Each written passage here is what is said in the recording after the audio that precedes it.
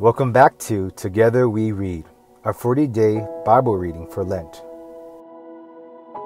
The reading for today is titled Root. Christians usually look forward to the birth of the Savior during Advent. We should be more so during Lent. Isaiah prophesies the coming of the Messiah, Jesus Christ. Though the family line of David, son of Jesse, had been cut down to a stump, we are reminded that life is ultimately rooted in God. The faithful God would bring his people righteousness and justice, even if their stump seemed dead. And this promise is not only to Israel, but to all nations. Isaiah 11, 1-10. A shoot will come up from the stump of Jesse. From his roots, a branch will bear fruit. The Spirit of the Lord will rest on him, the Spirit of wisdom and of understanding, the Spirit of counsel and might, the Spirit of the knowledge and fear of the Lord. And he will delight in the fear of the Lord. He will not judge by what he sees with his eyes, or decide by what he hears with his ears. But with righteousness he will judge the needy.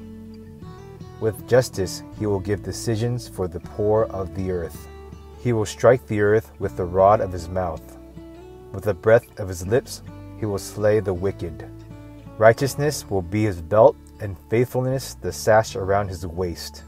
The wolf will live with the lamb. The leopard will lie down with the goat. The calf and the lion and the yearling together, and a little child will lead them. The cow will feed the bear.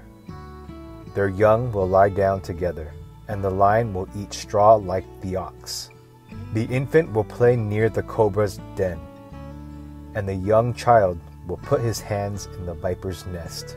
They will neither harm nor destroy on all my holy mountain, for the earth will be filled with the knowledge of the Lord as the waters cover the sea.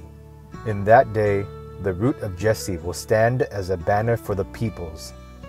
The nations will rally to him, and his resting place will be glorious.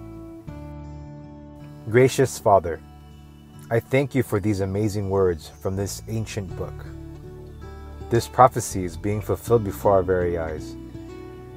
Jesus Christ, the root of Jesse, came to pay our sin by his bloodshed on the cross, and he will come again. May we be ready and bring others with us to rally around Jesus on that great day.